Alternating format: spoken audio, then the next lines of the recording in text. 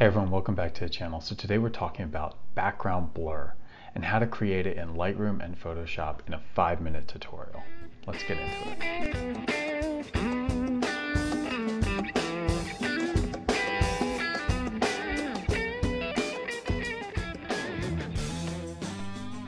So first, why do we like background blur? And I think there is a bit of an obsession over it in the photography community, particularly in wildlife. And one of the reasons is because and I would say the primary reason is because it allows us to isolate our subject. We can really bring out the details in the subject and accentuate those details if we're blurring out the background and the foreground and isolating that subject in our image. And that's why it's so beautiful. We talk about buttery bokeh and all these terms that I think are hip, but ultimately I think it comes down to isolating your subject vis-a-vis the foreground and the background. And a lens like this, which has a very narrow depth of field when combined, telephoto and aperture combined, controlling for distance, can provide a really narrow depth of field which allows you to isolate your foreground background. But you can also achieve that, and I should say this, with a lens that's a 500mm f7.1 or a 600mm f6.3, as long as you're close to your subject and your subject is relatively far from the background. And so that distance between you, the photographer, and your subject, the subject in the background, is also a huge factor here, and arguably a bigger factor. But this allows you to cheat a little bit and still get depth of field even when you're a little bit further away from your subject. And just an example of what's possible here when you're using a 500mm 7.1 when you're really close to your subject. So this is from a trip that I took to Makia Seal Island, which is in the Bay of Fundy. It's fascinating history and an incredible place. It's contested. The United States and Canada both claim that they control it. But anyway, I digress. So this image was taken from a hide, and I was maybe 5 or 6 feet away from this Atlantic puffin. And you can see the extraordinary level of detail in this image and just how incredibly beautiful it's rendered with this lovely blurry background. And that was all achieved at an f7.1 aperture because I was really close to the image. But certainly in many cases, we're not able to achieve these ideal conditions of perfect lighting and perfect setting for the shot. And this is an example actually from the same trip where I was same hide, same situation, but the subject, the puffin, was coming at me.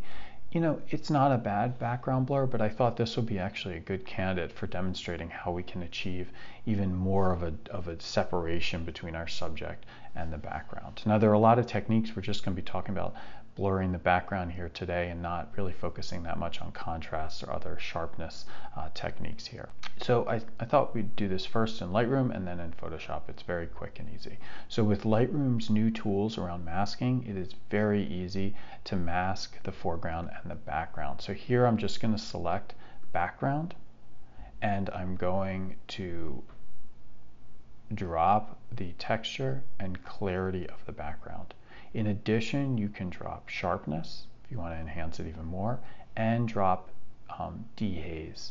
As you dehaze is an extremely powerful tool, and what it's doing is mid-tone contrast, so you can see it getting less contrasty. It also brightens up that background, which can be an aesthetic choice, right? Like you could choose to brighten it up, or you could drop it to accentuate it even more. I think actually in this case, we don't really want to drop it too much because it starts to look artificial, maybe even raising the brightness of the background. So just with an edit like that, I'm going to just kind of crop it so we can look at the before and after.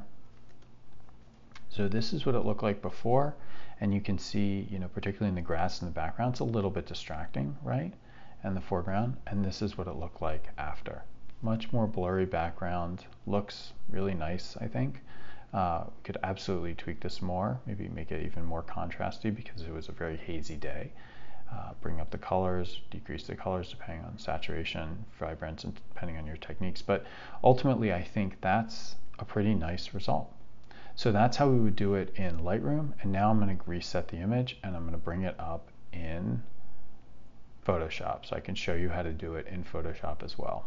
All right, so we're going to do this kind of quickly in Photoshop. I've got it open in Photoshop here. We're going to select neural filters If neural filters is grayed out, that's because Photoshop has not properly connected yet with its cloud server, so just give it a couple minutes and it'll connect.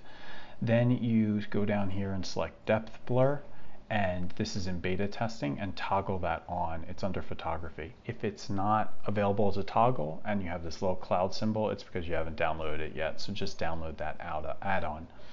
Once you're in depth blur, there are a number of different settings, and it does take a little while to process your image, so just bear that in mind. I prefer focal distance, where you select the focal point. So I've selected the focal point here on the puffin. You can also select focus subject, where it's going to use AI to select the image, or the subject of the image, and blur out everything else. I like this a little bit more because it creates, I think, a little bit more depth of field, which looks more natural. Then you can change the blur strength. I have it set default to 50 here, but you can push it up to 100% or 75% or something like that. But bear in mind, it is going to take a little bit of time to process that image. So until you see an OK here at the bottom, your image is still being processed. And it might take a while to process because I have a pretty fast machine here and it still takes a little bit of time. So, you know, it's a longer process in terms of the processing piece, but it's very easy in terms of the settings. Okay, and then once you have the image that, you know, has been processed, if you save it, which is on a Mac, Command Save, it will save it and put it back into Lightroom. So we can close Photoshop.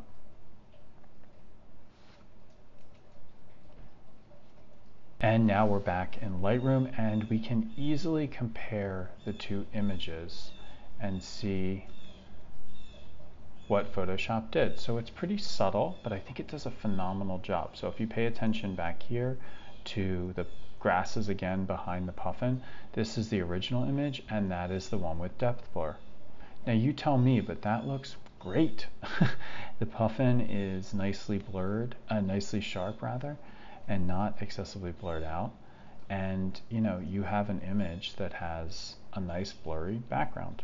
Okay, and one last thing I wanted to mention is there's nothing that stops you from layering the clarity and texture approach in Lightroom on top of the depth blurred image from Photoshop. So if you were to take this depth blur image and select the background, you could then layer additional clarity reduction and texture reduction to really amplify that depth blur.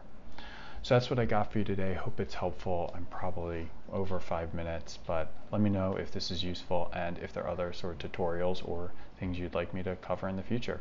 Take care, be well, don't forget to get outside. Bye.